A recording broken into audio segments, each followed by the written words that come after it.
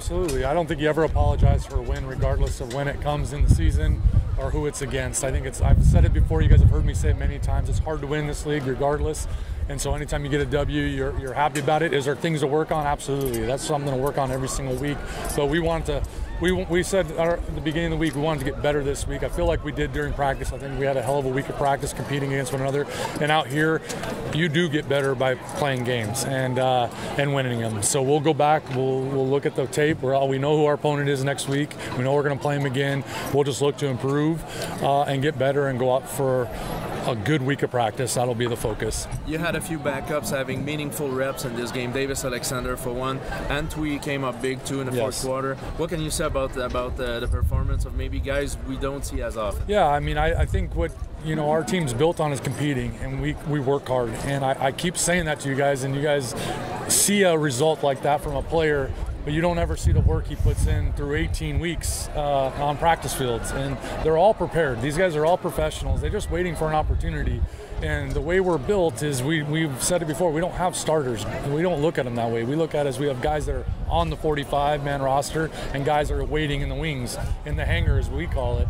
And a guy like Davis, a guy like Antwi, who even plays every week, it just doesn't get as many carries as the starter.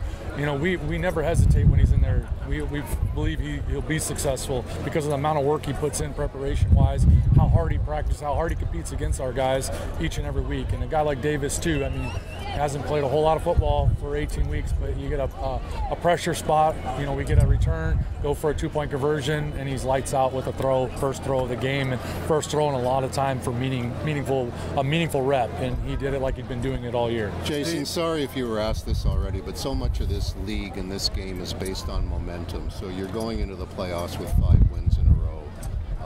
How do you feel? How do you feel about where your team is? Well, I mean, I've always said it. You couldn't tell by our demeanor in practice, in meetings, the way we approach the week, whether we're on a streak of winning or a streak of losing. So the way we come to work every day is what I've been proud of this group.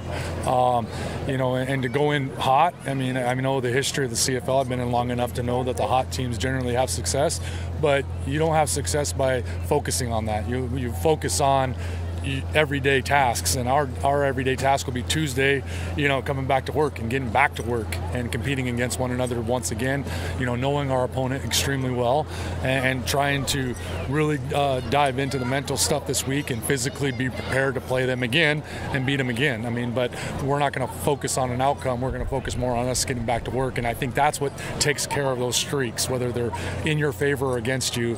That's why I think our team's been able to do that this year. How about Cote? He was 2 for 4. If the game next week comes down to a kick, why are you confident? Yeah, I'm confident every time he steps on the field. Obviously the wind was a little bit of a factor today, and we pushed his comfort level, I know, on the last kick for sure, and he kicked it well, and I know he felt good about the kick. It just didn't go in. So I'll be just as confident next week calling his number as I've been all season. So I know the work he's put in. I know the work he'll put in this week. He'll be ready and prepared, and, we'll expect great results from him. Do you believe in the mental advantage or stuff like that to be 3-0 against Hamilton, and the importance to win this game to keep this mental advantage against? I think I think football is in some ways sports is mental, but there's a lot of physical that goes into that as well. So again, those are awareness points, or those are things that are out of your control. I think you just focus on every day and focus on getting better and not worry about the fact that we beat them 3 times this year. That does not have no bearing, in my opinion, on this next one. I don't think that way. We're more focused on ourselves, more focused on working than relying on the fact that we beat them 3 times, if that makes sense. Where we don't, just because you're beating someone, if you don't put the work in and you don't do the things that are necessary to win, which is, control the things we can control each and every week and play hard every single play. We're expecting results because of the way we prepare and the way we practice and the way we do things. That's why we expect results, but that's not what our focus is on. It's just focused on getting better. Is Stubblefield okay? Yeah, I think I'll get the medical report tomorrow. I know there's some guys that are going to be on it, and they're going to do everything. We're going to do everything. They're going to do everything to be ready for next week. But I haven't seen the last medical report. I just heard what was said during the game, but I think Stubbs was okay the last I heard. What about Lestage? It might be a big loss. Yeah, he'll be a question mark. Obviously, he didn't finish the game, so any guy that didn't finish, those are question marks that we got to figure out this week, and hopefully tomorrow we'll have more answers. But they got 1 week to be ready. So most old linemen are as tough as hell. So, and he falls in that category. So I know he's going to do everything he can to be on that field again for us. So again, we'll do everything possible to make that happen. Best result since 2012. Thank you, Jason. No problem. What's different about that team? Obviously, I wasn't here in 2012, but I'll say this: there's only one guy in our locker room that was, and that's Christian Matt.